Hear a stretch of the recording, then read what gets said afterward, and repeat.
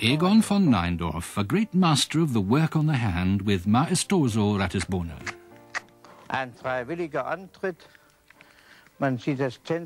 Stepping forward of his own free will with a dance-like movement. The movement itself is important. It should be relaxed. Now step forward again. More effect on the hindquarters. That gives the horse more expression, and the collection can accordingly become greater. Now we'll let him go on working by himself.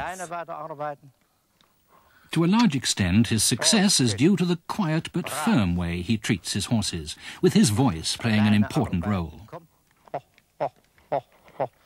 The horse must give me his attention.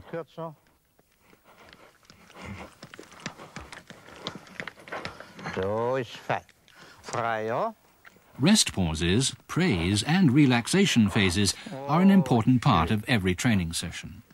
A new lesson is never an end in itself, it's always part of the overall gymnastic program. A von Neindorff student for 13 years, she bears the stamp of his commitment to riding culture.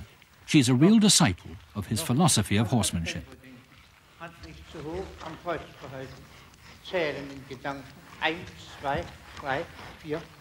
The passage, developed from the piaffe, rhythmically pure, with full engagement from the hindquarters, requires an elastic seat that can go with the horse's lively movements.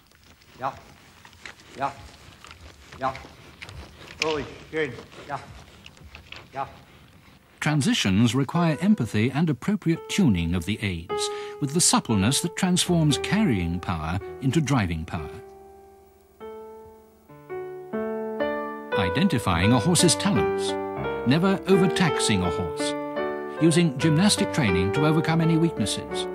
These are von Neindorff's great strengths.